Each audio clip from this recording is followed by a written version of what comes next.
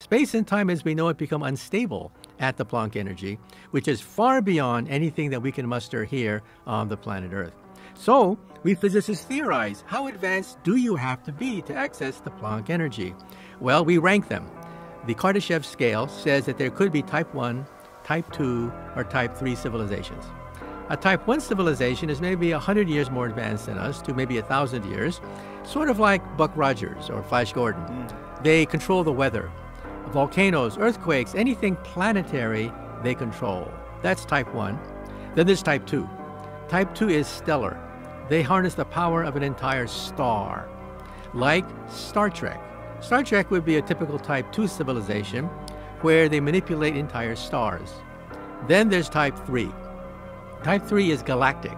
They roam the galactic space lanes. They play with black holes, like the Empire of the Star Wars series.